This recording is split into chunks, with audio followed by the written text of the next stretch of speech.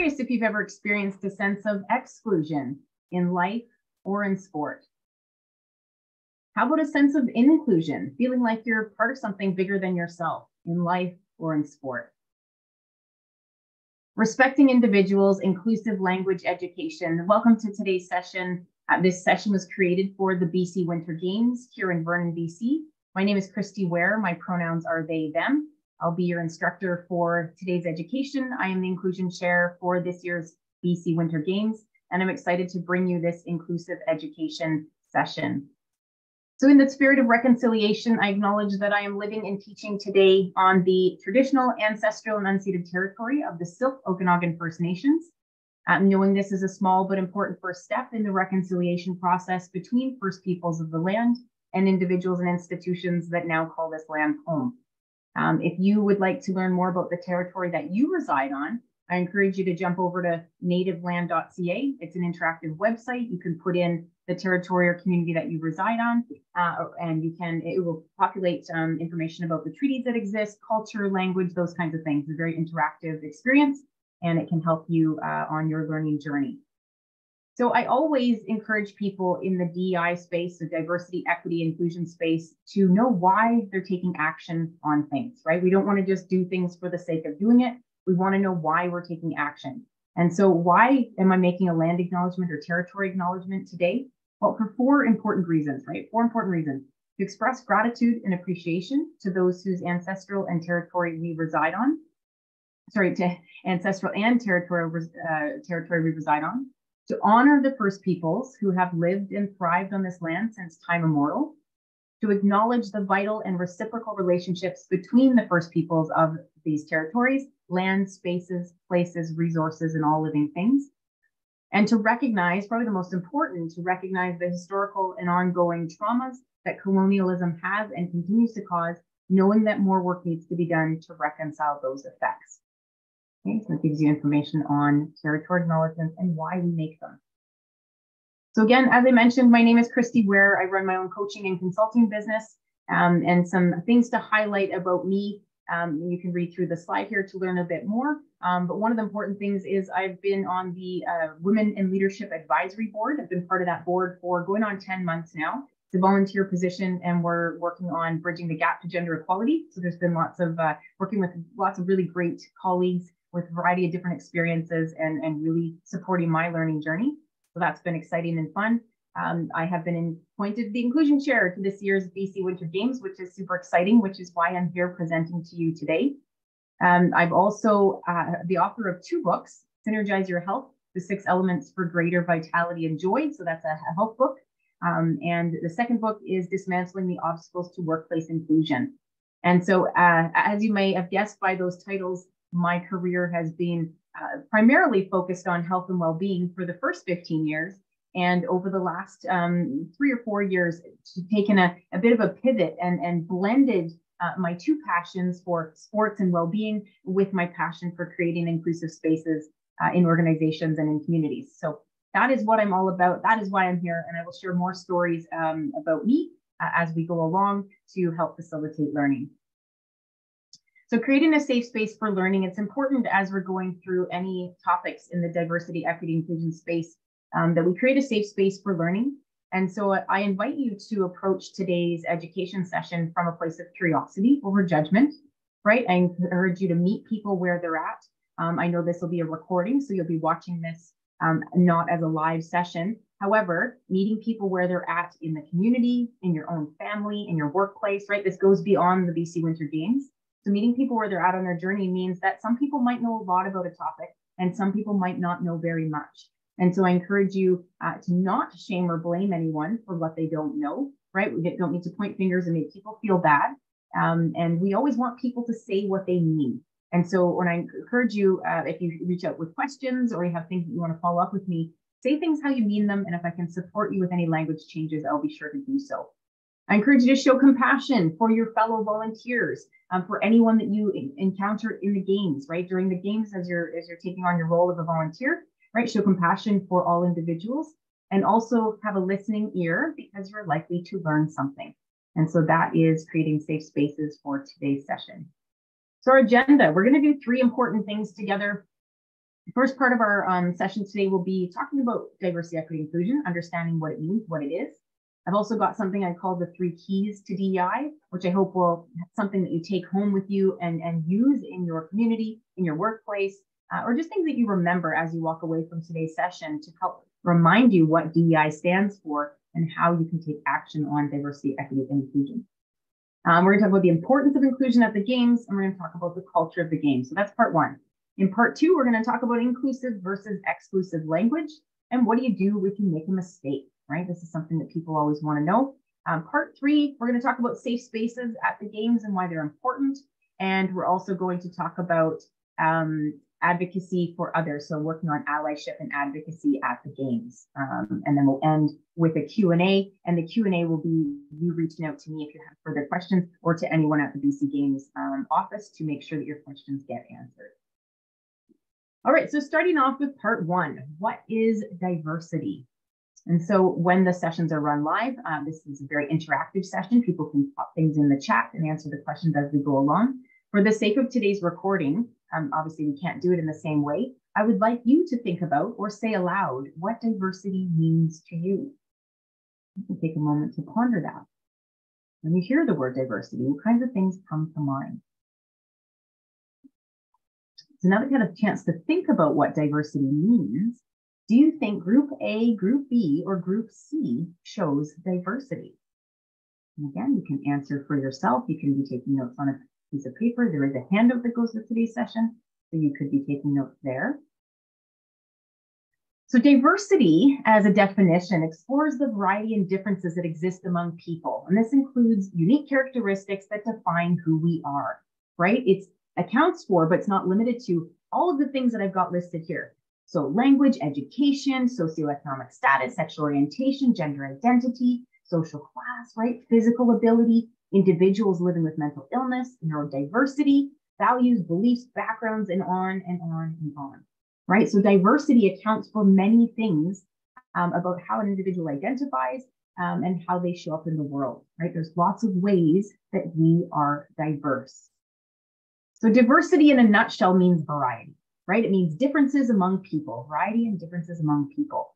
Not even identical twins are exactly alike in all ways, right? We are all diverse beings. So this brings me back to this slide when I asked you, is Group A, Group B, or Group C, which one shows diversity? And based on your first answer, your answer might have changed now that you understand the definition of diversity, and I hope that it has. So diversity is in all of the groups. Group A, Group B, and Group C are all diverse. And the reason for this is diversity isn't something that we can see. It's not visible. It can be, but it's not necessarily visible, right? And so knowing that can be very liberating to go, wow, we're all diverse and unique in our own way, right? I didn't tell you what the dots represented on purpose. I wanted you to think a little differently. And so I hope that I got you thinking. Most people go to the dots obviously represent skin color, right? And because I colored them in a certain way, I've led you down that path, but I didn't tell you what they meant. And so I hope that now you have a different appreciation for what diversity is and what it means, knowing that we are all diverse. So that brings us to our first key. I will respond to diversity instead of trying to change it. So again, if you're taking notes on today's session or things that, what would be important to remember? This is one of the important things, right? Our first key, responding to diversity instead of trying to change it, and responding instead of reacting, right? A lot of times when we don't know something, we encounter somebody that we don't know a lot about, right? A social group outside of our own, we can react with fear, we can react with resistance, we can react with just uncertainty. And so instead of reacting, I encourage you to respond and not wanting to change people, but wanting to respond to who they are and what they bring to the world. So how can we do that, right? How can we respond to diversity at the BC Games? There's a few things that we can do. We can use pronouns, right? The correct pronouns for an individual and their name. And we have name badges this year that allow individuals to put their pronouns, a sticker of their pronouns on their ID tag, and being sure that we're referring to people using the pronouns that they've given us and their correct name. Showing respect for all individuals with different needs, perspectives, and abilities, right? This one's really important. Wanting to show respect for all people that we come into contact with, even if they're individuals that are outside our own social group or individuals that we're not familiar with. Maybe we don't have friends, colleagues, we haven't interacted with individuals who are different from ourselves, knowing that we're all different, right? And so always showing respect and for differences. Addressing groups using inclusive language. We're going to talk more about inclusive language a little later on, so I won't address that just yet. And showing respect and patience for individuals who English is their second language, or have to accept, or those who happen to have a speech impediment, right, or an accent. So really wanting to show respect for all by being patient with all individuals and their differing needs. That brings us to equity. What is equity? And again, I encourage you to ponder the idea, is equity and equality the same thing? Are they different? And if they're different, what do they mean? What is equity and what is equality? I like to get you thinking about things before I just give you the answer, right? I like to help you, come to some ideas and thoughts on your own. So the simplest definition to really understand the difference between equity and equality, and they are different, this image of the cyclists really drives the point home.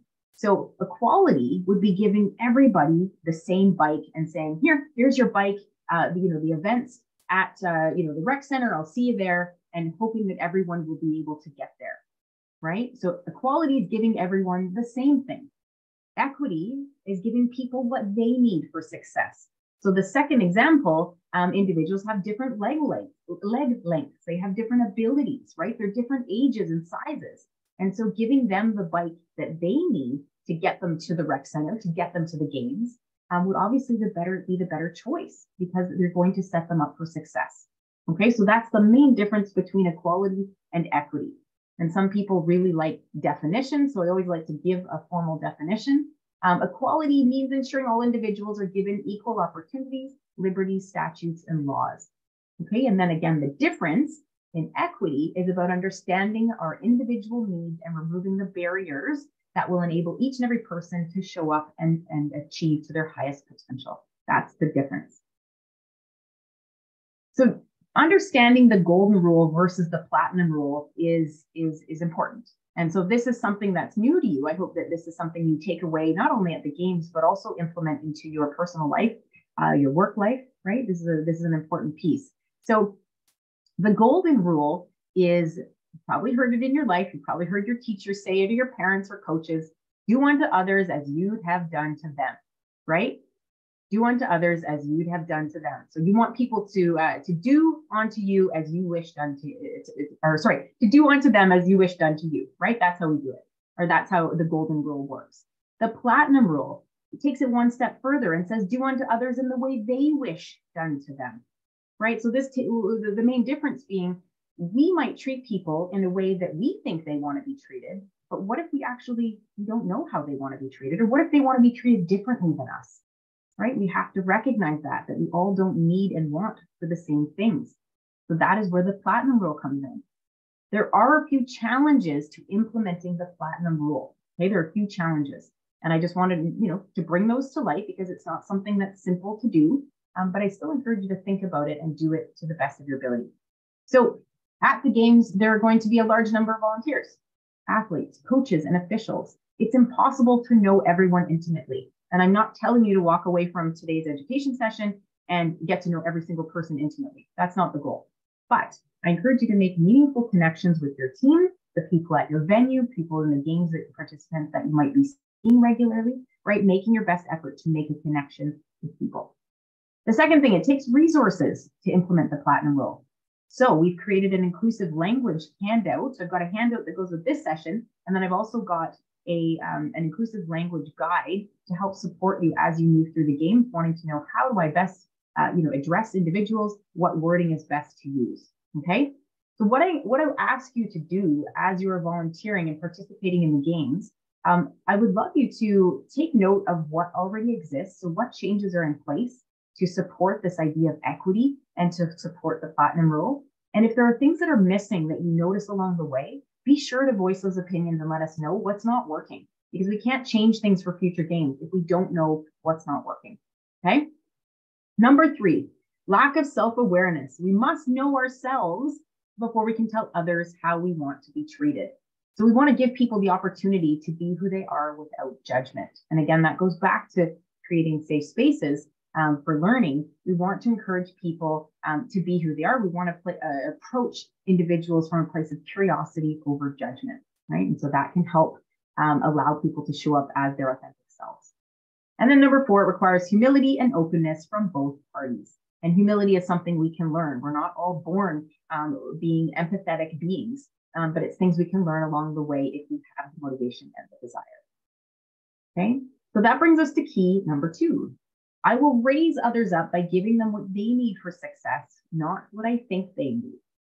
Okay, so that's your key number 2. Again, it's on your handout, and if you want to write it down, I encourage you to do so. How do you give people what they need for success, right? How do we put this into practice? Well, one thing we can do is we can ask people, is there anything I can support you with, right? Is there anything I can help you with? That immediately opens the door to an individual sharing what might be working, what they might need, what they might desire, and then you can best support them. Staying people-centered, right? Focusing on the person first before their disability, gender identity, skin color, etc. Right? Focusing on the person first. Keep the line of communication open. Approach your role from a place of everything is figure-outable. So there's a author and business leadership coach named Marie Forleo, who's written this book called Everything is Figure-Outable.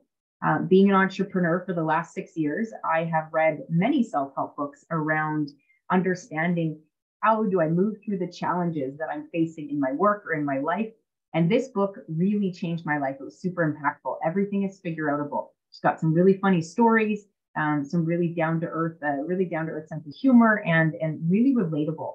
And so if you're wanting to take this one step further and go, yes, I want to live in that mindset where everything is figure-outable, or I can figure out anything, then you can head over and check out that book. Everything is Figure-Outable by Marie Forleo.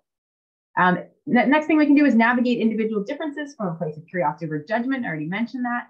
And taking a moment to stop, pause, and notice the unique needs of individuals, right? Instead of reacting, as we talked about in the diversity section, right? It goes a long way for us to stop, to pause, and to reflect on what's going on around us before we respond or react. I like the word respond, but before we react to situations, right? If we want to respond in the best possible way, we take a moment, we pause, and we reflect before we say something or we take an action. Okay, next section, what is inclusion? So again, you can ponder what the idea of inclusion means to you. I asked you at the very beginning today, how does it feel, or if you've ever experienced exclusion, what does that feel like, right? What about inclusion? If you've experienced a sense of inclusion, what does that feel like to you? Okay, I get lots of different responses when I ask these questions. So inclusion, again, if we're looking at a definition, inclusion means ensuring people feel safe, supported, and that they belong, right? Creating inclusive spaces helps individuals show up and achieve to their full potential, which is obviously the goal for the BC Games, right? Bringing athletes from all over the province together for a common purpose. We want people to come and feel supported, feel welcome, feel like they belong. So with inclusion is something we actually have to physically do. Inclusion is an action. We can't just say that we're inclusive, but then never take action to do that. So we actually have to physically do something if we want to create a sense of inclusion for all. So a couple things I encourage you to think about what I'm talking about here. The first thing is being inclusive to athletes, right? All of the athletes that come here to Vernon for the games. We want to be inclusive to volunteers that we might be working with. They may have differing identities and needs. Be sure that we're being inclusive to all, right? Not disrespecting or not excluding anyone along the way. Being inclusive to the coaches that you may come into contact with, right? Coaches, parents, individuals that you might come into contact with, support them, validate them, respect them.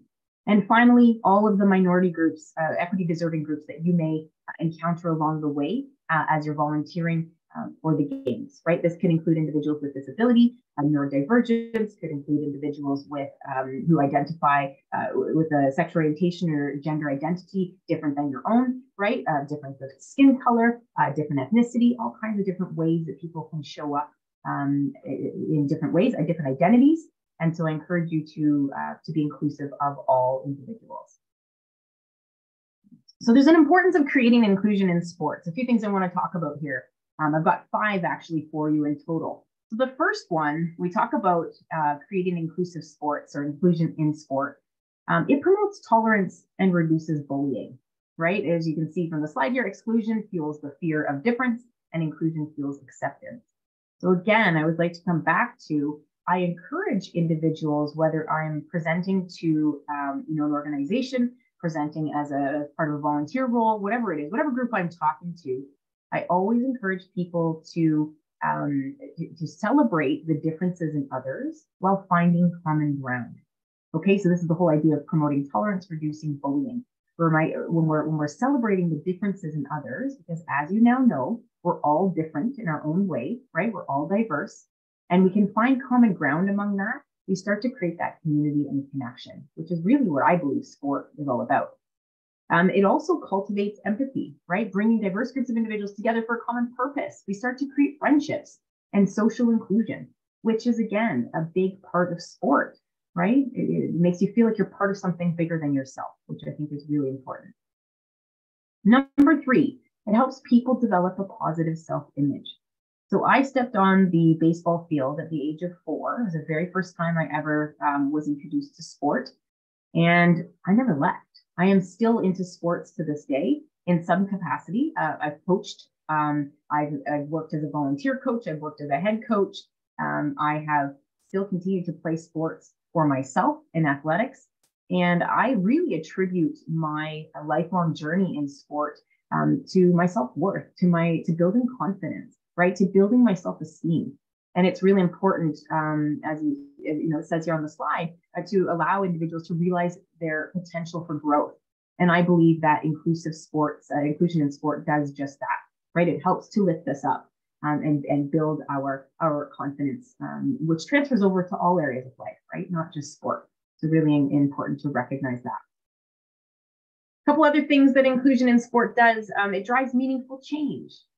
As somebody who identifies as non-binary, I've been following a couple of my colleagues who are very, very dedicated to creating inclusive places for trans and non-binary individuals in sport. And so one of the things that's happening right now in the US, a friend of mine, Jake, is their name, and they are pushing for marathon categories for non-binary runners.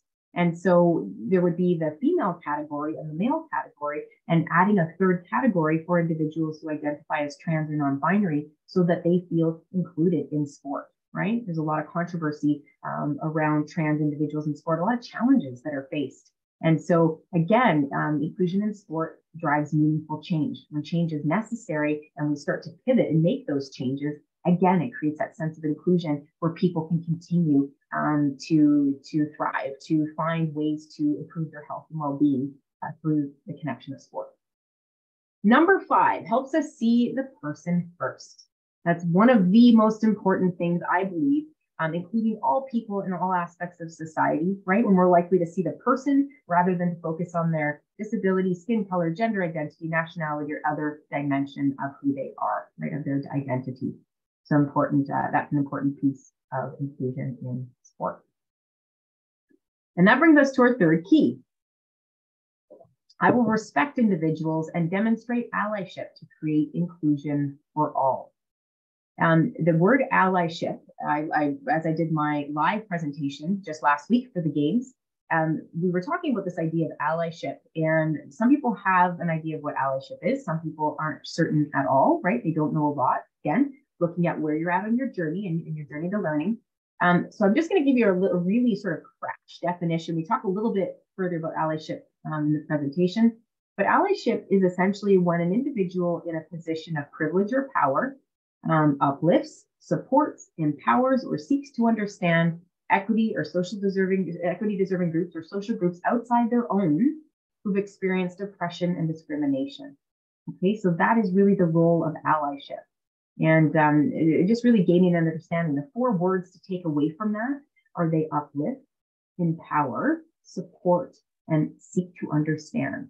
Okay, so those are the 4 keys to taking action on allyship. These are the 4 things that you can think about as we talk more about allyship. And again, I'll refer to it later on in today's presentation.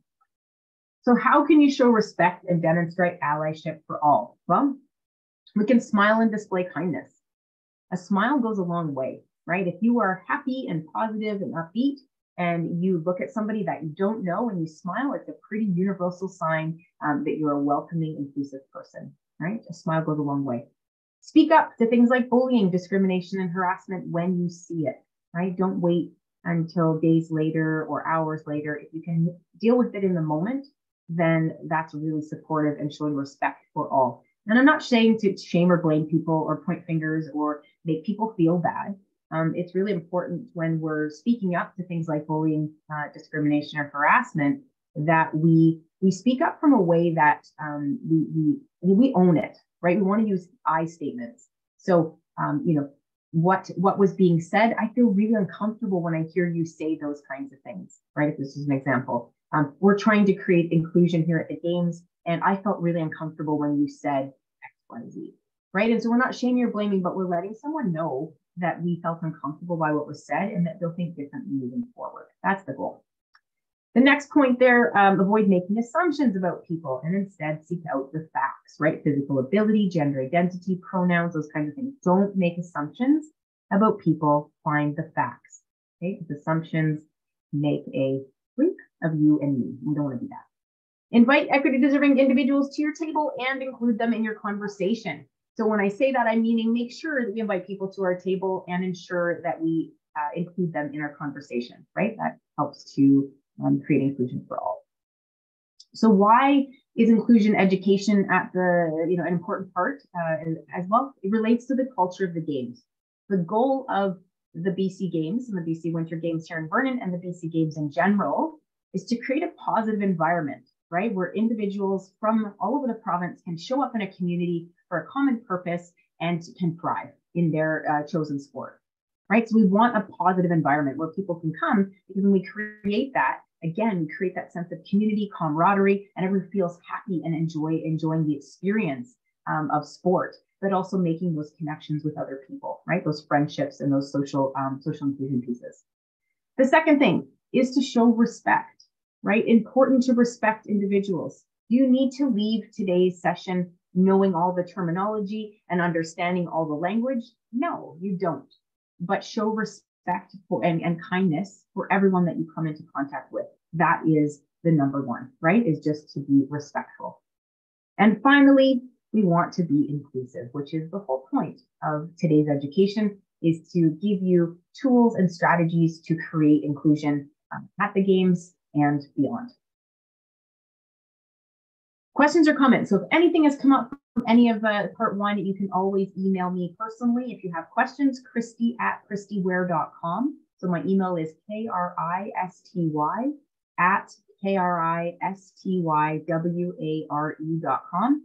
Or you can send over a message to the BC Games office. There's a couple of folks there that will be taking any questions that you have. And if they can't answer them, they'll get me to support.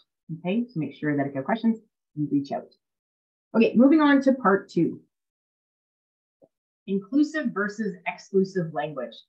So again, when we're talking about inclusive versus exclusive language, I asked you the question, what's the difference between inclusive language and political correctness? So think about that for a moment. What's the difference between inclusive language and political correctness? You probably heard people in your life say, well, if I'm being politically correct, those are the kinds of things you might have heard. But what's the difference? Well, political correctness is about looking good to others, and being inclusive is about being good.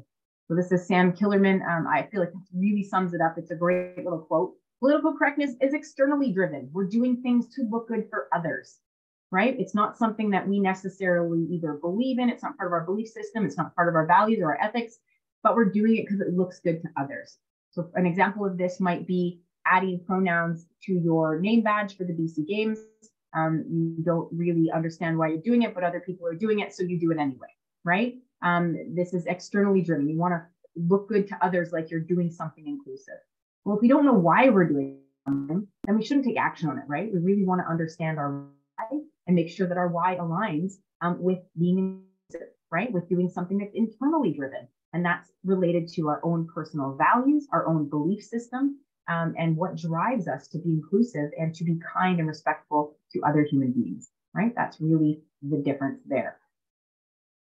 So as we are talking about political correctness versus inclusive action, we're going to talk here a little bit about some language that has changed over time.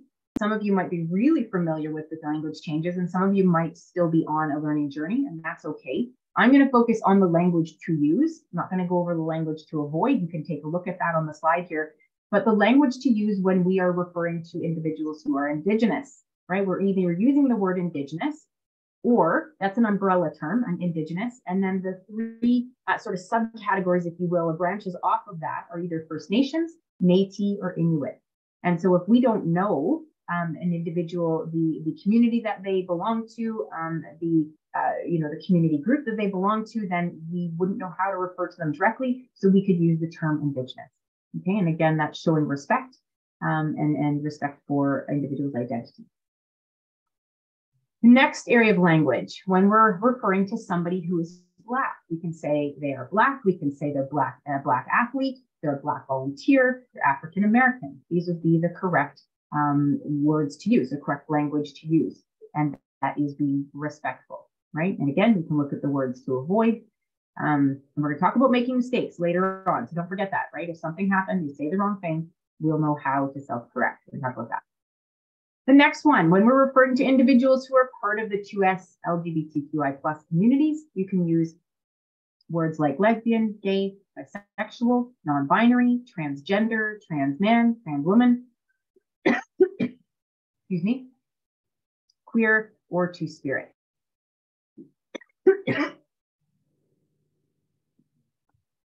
So those would be the correct terms to use. You may hear other terms used by athletes, volunteers, coaches, and that's okay too, as long as you're respecting what they're asking. I would always encourage you to take an individual's lead on this and avoid using terms on the left here, the language to avoid as much as possible, right? Use language that I'm teaching you and language that others have asked you to use.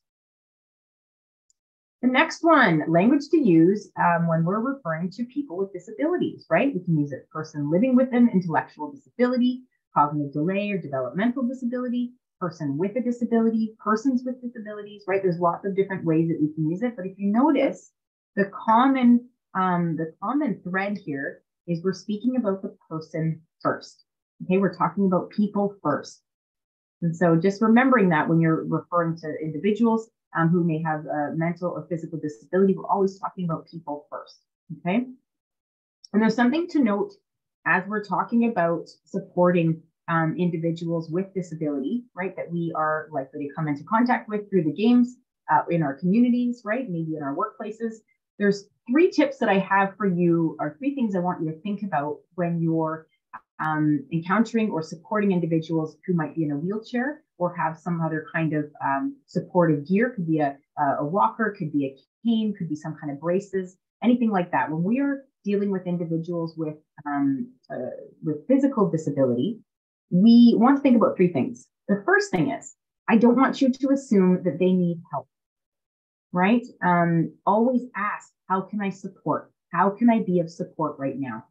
Not assuming that somebody needs our help, okay? Because that's a big one. People don't always need your help. Most times they're figuring things out on their own and they actually prefer it that way. They don't want to be looked at as a victim. So just making sure that we are asking, how can I best be of support today, right? And then they can tell you, you give them the open, that line of communication to let you know what they might need, want, desire, how you can best support them, okay? So that's number 1. The second tip is, never push an individual in a wheelchair unless they've asked you to. So my brother was born with spinal bifida and he's paralyzed from under the arms down. So he's been in a wheelchair his entire life. And as a child, one of the things, and now even as an adult, one of the things that he very much despises, it causes him a great deal of anxiety and overwhelm, is when somebody tries to push him. He's fully capable of wheeling his own chair. And unless someone asks somebody to push him, he doesn't like people being behind him because he can't see them, doesn't know what they're doing. And he's fearful that they might push him over the edge of a curb or bump him into something, right? He'd rather be in control of his own chair. So again, recognizing, even though we might think it might be helpful Unless someone's asked you to help them, most times we should just leave it be and they will let you know if they need support. Okay, so it kind of goes back to that point one. The third thing is avoiding assumptions that these individuals are helpless or incapable. Okay, nobody wants to be looked at as a victim to their situation, and people are people and have varying different identities, abilities, needs, and we just want to make sure that we don't make assumptions about people. We've talked about this at length. So I'm just giving you that third point as a piece of encouragement. Okay, don't make assumptions about individuals. And then I've got three more things I want you to consider when you're connecting or interacting with individuals who may have a mental illness or a cognitive delay, those kinds of things, maybe speech impediment. There's a few things that we might want to, we have three things that we want to consider when we're supporting those individuals.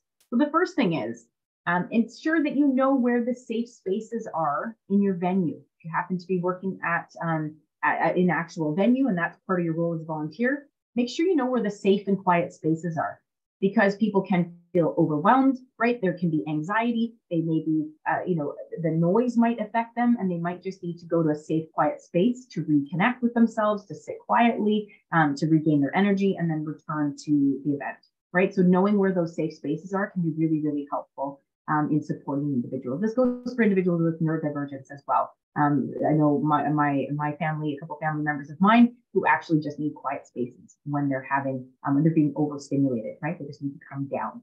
So that's another thing that you can do. Second thing, we can be patient with individuals who may have a speech impediment, may need extra time and patience to explain something to you. Again, be patient, don't rush them. Be supportive, be respectful, right? So that's another way we can support individuals in the best way possible. And finally, if an individual has a care aide or support worker, I encourage you to speak to the individual in question, not to the care aide or to the support worker. It can be easy to do this, and I've caught myself doing it as well. But what happens is the individual in question now feels like you're talking about them, but you're not actually speaking to them, right? And that can be really uncomfortable. So regardless of the situation, always, if there's a care aide or a support worker, always defer the conversation to the individual, and then you can be communicating through the support worker if it's, again, around language or those kinds of things. Okay, so just really paying attention to how we support and communicate with individuals with disabilities. And then looking at how do we address individuals of color? Well, people of color, person of color, or equity deserving group. And each of these subgroups, so individual with disability, individuals identify as 2S LGBTQI+, Indigenous, are all equity deserving groups. So when we're looking at how do we refer to individuals, again, putting people first and being as respectful and supportive with your language as you can. Okay, and there is a guide for this, so you don't have to remember all these terms. There is a guide that I created to support you with this. It is the inclusion guide for the games. And so talking about exclusive versus inclusive language. So it's nice to know all the terms and knowing how we refer to individuals, individual identities.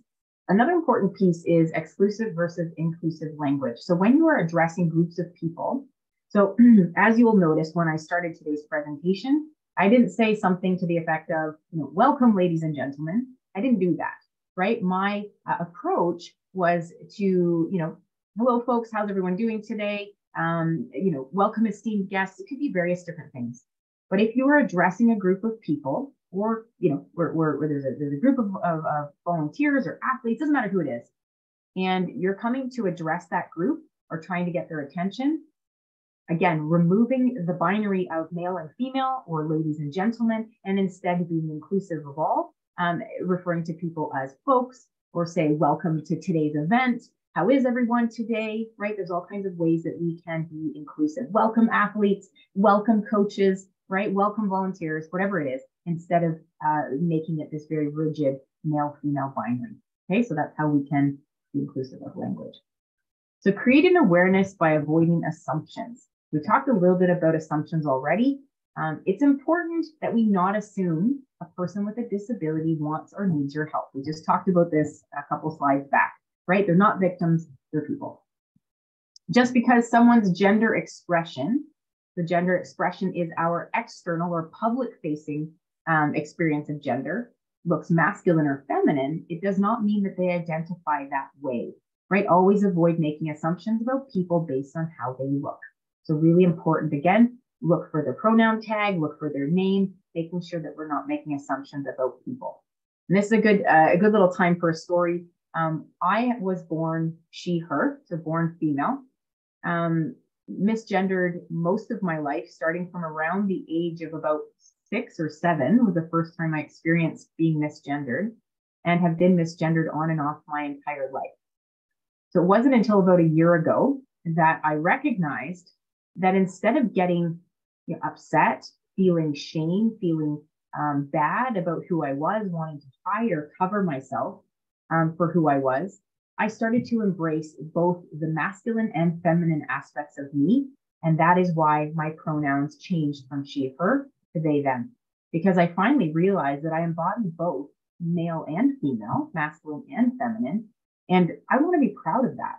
I want to be proud of that. And so that is really what I came to. And so that is why my pronouns are they, them. And again, my gender expression, the way that I express myself in the world, was always getting mistaken. And I didn't want that to happen anymore. So whether someone calls me ma'am or sir, I no longer get worked up about it. I'm just like, okay, I'm going to identify as that. And that's how I feel today, or thank you for acknowledging that I'm both, right? It's important not to make assumptions about people based on their skin color. And so again, this is a good point to, talk about, when we interact with individuals that are in social groups outside of our own. So in this case, let's use this person of color, right? It can be easy to have an interaction with an individual and paint, the entire community, especially if we have a negative interaction. Just let's say we have a negative interaction with an individual. It's easy to paint the whole community with that same brush, to think, oh, all individuals of color are this way, right? And that is not the case. As we talked about with diversity, we're all unique individual beings, and we can't be painted with the same brush. Okay, so important to remember that. Stereotypes are hurtful, so it's best to seek out facts about a person or group of people and not stereotype others. Okay? What are pronouns? So lots of questions came up around pronouns for all of the organizations that I speak with, and lots of individuals really trying to grasp what are pronouns and how do we use them and why do we use them. We're going to talk about that now. Pronouns are words you may use or like others to use in place of your proper name, right? It's how we refer to people in the third person. So what's important to note is that a person's gender identity, so their internal experience of gender, and their gender expression, their public facing or external experience of gender, can differ from the pronouns that they use. And this can be very, very confusing for individuals who've never considered what it feels like on the inside, right? It feels like to be male, female, or gender diverse. If you never considered that, some of these concepts can be a little bit confusing. The point I ask you to take away is that use the pronouns that individuals ask you to use. That is all that you need to remember for today. If you want to take pronoun understanding and learning further, there's definitely more resources that you can find on that. But what the biggest thing for the BC Games is to encourage you to be respectful and kind and use the pronouns that someone has told you to use. Okay? Pronouns that you're likely to see. And there are more, but I'm going to share the common ones with you so that you have a base of understanding. And if you see other people's, different pronouns in use, that's okay too. Okay, so she, her, hers for a person who identifies as female, he, him, his for a person who identifies as male, and they, them, theirs for a person who identifies as either both male or female, or as neither, meaning that they identify outside the binary of male and female, and they do not identify with just one or the other, or they identify with none. Okay, and so that is how pronouns work. Why do we use pronouns? Why is it important? Well, the first thing, it makes people feel validated and respected. If you're using my pronouns and I've asked you to use the pronouns they, them, and you are using them, I feel like you validate me, you respect me, you respect my identity in the world. Pronouns can help affirm gender identity for individuals. It gives everyone the opportunity to be who they are, right? To self-identify, which is probably the most important thing. It fosters a welcoming and inclusive environment, which again is what we're trying to do here at the Games. So a couple things, impact of not using the correct pronouns for someone. Well, there's a few things that can happen. They can feel like they've been invalidated. It can be very hurtful, can be angering, right? Someone might feel really uncomfortable, and it can lead to something called body dysphoria. And that's that last sort of long image there. Body dysphoria is a mental condition where an individual becomes very fixated on aspects or one aspect of their appearance, and they feel like something about them is flawed because they get misgendered regularly, right? People mistaken them for the wrong identity, right? Wrong gender identity. And so they feel very, very frustrated in their body and feel like there's something wrong with them. And so again, using someone's pronouns is very important and validating to help support their identity. So this is a big piece because mistakes are going to happen. I get asked this question all the time. What if I make a mistake? What if I misgender someone? What if I use the wrong language? What if I say a word that I shouldn't have said? What do I do? And so the first thing we can do is we can thank the person for letting you know. So if you say, use a term that's exclusive, or we use a term that's inappropriate or derogatory, or we misgender someone, the first thing I'd like you to do is to thank that person for letting you know. So you're going to get self-corrected. Someone's going to say, hey, we don't use that term anymore. Hey, my pronouns are, she, her, not he, him, whatever it is. You're going to say, thanks so much for letting me know. Because that, again, lets down the guard to someone being a defensive. So it drops down the guard. It says, hey, they understood. Immediately, they recognize, thank you for letting me know. We take responsibility for what we said by apologizing once, right? We apologize once. Profusely apologizing is the most uncomfortable thing that can happen.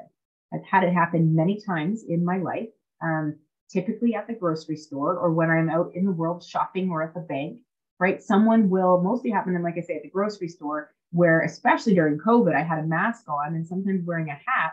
Someone would mistaken me for sir. They'd bump into my cart or ask me to move. And then as soon as I turned and said something, they would say, oh, ma'am, oh, sorry, oh, I'm so sorry. And then they just profusely apologize. And then I just wanted to get really small and crawl underneath my grocery cart and didn't want to be noticed. But everyone around is looking at me by that point.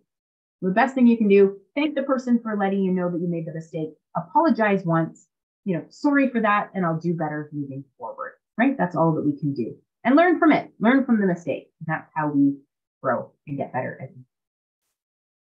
So again, if you have questions or comments, please reach out to me or the BC Games office, and we will do our best to support you. So what are safe spaces? Moving into section 3. Safe spaces. I encourage you again to think what the word or what the term safe space refers to. What kinds of things do you think about when you hear safe space? Pondering it for a moment. Again, I like to let you think before I give you the answer. So safe spaces. Safe spaces are 3 important things. The first one, they're free of bias and judgment. Okay, that's the first thing safe spaces are. They're free of conflict, and they're free of criticism or potentially threatening actions, ideas, or conversations. Okay, so that is what safe spaces refer to. So why are safe spaces important at the BC Games? Well, for a few reasons. The first one is safe spaces encourage connection and sportsmanship, right? They encourage people to communicate and connect with one another from varying different backgrounds, ethnicities, gender identities, sexual orientations, right? Abilities. They encourage individuals to connect. When we feel safe, we feel like we can connect with others, okay? Second thing, provides an opportunity for people to show up as their authentic selves because it feels like a safe zone, right? A safe place to be. So that's important. The last thing we want is individuals to come to the games feeling like they have to cover themselves or pieces of themselves that they have to hide, right? That's the last thing we want because that does not allow people to show up and participate to their fullest potential, right? The third box there with the X, safe spaces ensures a zero tolerance against things like bullying, disrespect, discrimination, unkind words, those kinds of things, right? So again, encouraging you to call it in the moment when you see it, make sure that people are aware they're saying or doing something that is inappropriate, so that we again help to continue to create a safe space for all people to participate. And then finally, And the fourth box there at the bottom encourages teamwork, support, and respect for all. Okay, so that is the goal of creating safe spaces at the games. Is there anything else you'd like to add about creating safe spaces? You know, you can take your own notes, record your own ideas. If there's anything that's missing for you. One of the other things that came out of my live session was accessibility, making sure that venues, accommodations, eating areas, right, mess halls are accessible for all individuals. So this was another one, the importance of creating safe spaces is ensuring that all individuals have access to all resources and things that they might need. Because that was something else that came up. You might have more ideas of your own. Again, questions or comments, you can reach out or connect with the BC Games office and we will support you. And as we're coming to the end here, we've only got a few more slides to go. What is allyship? And we talked way back in the presentation at the beginning about allyship. So I told you the definition of allyship. Now I want to know, what does allyship mean to you in your own words? When you hear the word allyship, what comes to mind? I'll give you a moment to think about that. People say things like supporter, a friend, right? Those are kinds of words that I often hear. So I'm going to give you a couple of definitions that are important to remember. So an ally essentially is a supporter, a friend, right? It's an individual who is supporting equity deserving groups. And I'm not just talking about U2S LGBTQI+, I'm talking about all equity deserving groups, right? We can take on the role of allyship for all equity deserving groups. And they're pushing for institutional, cultural, and social change, right? They're wanting to see change and equality in the world, equity and equality in the world for all groups. Okay, so that is an ally. And what's important to recognize about allyship is that, you know, allyship or being an ally isn't a role or identity, or sorry, it's a role, but it's not an identity that you get to own. You can't walk around with the identity of I'm an ally. Right? It's not like saying I'm a man or I'm a woman or I'm gender diverse. It's more of an action. We have to take action to show allyship. We can't just own it as an identity. So just, again, watching our language. I might call someone an ally because I feel that they're a supporter to my community, but they can't own that without me telling them that they're an ally. We can't walk around owning that. Okay, so again, just watching how we use the language. So that is an ally. An advocate is all of the things that an ally is, right? Again, the supporter, cultural, institutional, social change, and supporting equity deserving groups, right? Friend, that takes on that role as well. But the difference between an ally and an advocate is someone who's willing to stand up for you even when you're not there. So standing up for me when I am not in the room is the role of an advocate, right? Taking action to support me, not when I'm standing there listening, but when I'm not in the room. So knowing that the actions that people are taking are genuine and conscious. Okay, so even when I'm not around, that's an advocate. A scholar.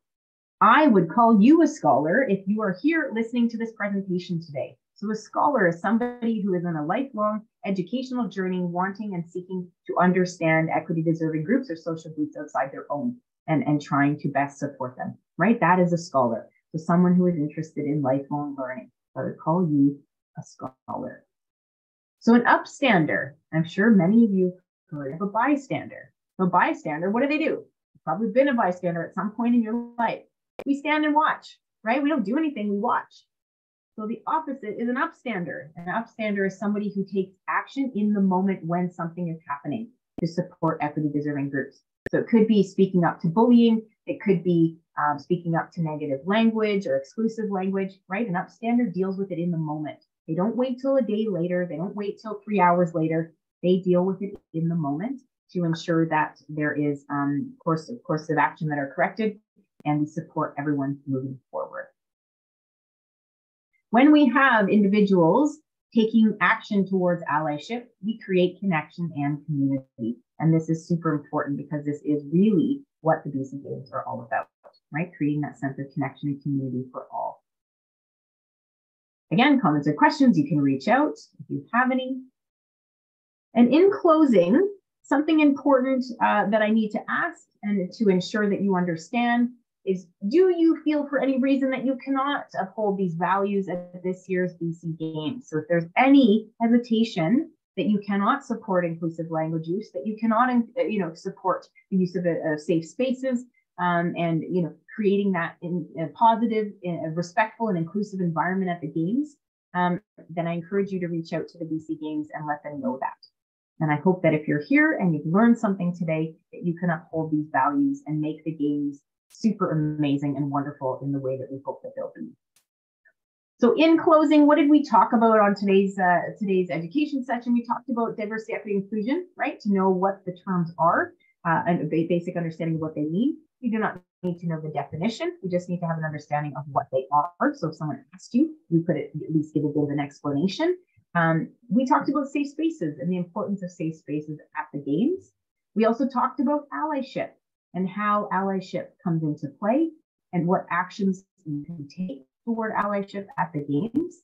And finally, we talked about the use of and importance of inclusive language, right? Understanding the language we want to be using as opposed to the language we want to unlearn, right? We learn something new and we unlearn something that no longer serves us. If you're looking to catapult your learning even further and you're interested in this idea of creating inclusive spaces outside of the BC Games, you can check out my book, Dismantling the Obstacles to Workplace Inclusion. You can find it on Amazon, or you can find it on my website. If you type in christyware.com, I have a little press icon at the top. You can head over there and check out my book. It's a self-help book, so each chapter explains a certain topic around inclusion and then gives you some little exercises to help, and strategies and exercises to help support creating inclusive spaces. So I'd like to thank you all for being here and for making the Games an inclusive place for all. Thank you for taking the time to engage in this education session. I'm really happy to be here and support all of you on your journey to learning. So again, reach out to me if you have any questions or concerns. My email is christy@christyware.com, or you can reach out to Nikki Dunlop at bcwintergames.ca. They are also supporting me. Nikki's also supporting me with this endeavor of bringing inclusive education to the Games. If you want to stay connected, you can follow me on LinkedIn at Christy Ware Coaching and Consulting. And I've got lots of different products and programs that I offer to organizations if you're looking for further support. I also do keynotes and individual workshops. So whatever you might need, please reach out and I'll do my best to support you. And I thank you for being here and including all of our sponsors here. You see who's all involved in the sports. I thank you so much for being here and being part of this education. And I hope we have an amazing BC Winter Games. Thanks, everyone.